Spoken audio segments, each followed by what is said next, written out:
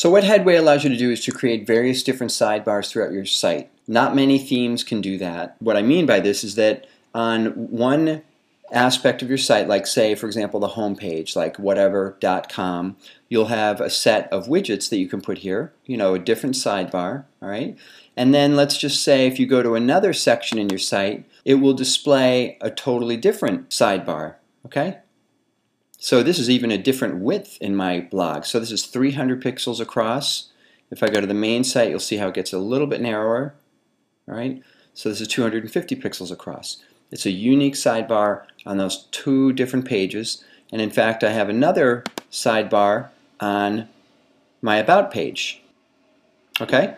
And if I want to, I can just get rid of the sidebar altogether. So I've created another page in here without any sidebar at all. Alright? So let me show you how this works. Basically when you go in and you edit a page, and I'll show you this right here, when you go in here, and I'm actually on my About page, okay? You can add, I'm not going to add anything right now, but basically you would add what's called a widget ready sidebar. You add this, okay? What happens on the back end is it actually creates a grouping of widgets, all right? It will create a brand new one, all right? So I have a widgetized footer, completely different. This is my About sidebar, okay? This is my primary sidebar. This sidebar shows up only on my About page. This sidebar basically placed it on my main blog index and post level pages. All right, a couple other sidebars I have, but basic idea is that when you add the widget ready sidebar, it's going to throw the widgets right here, and then you just decide back in the back end of WordPress what you want to add to that.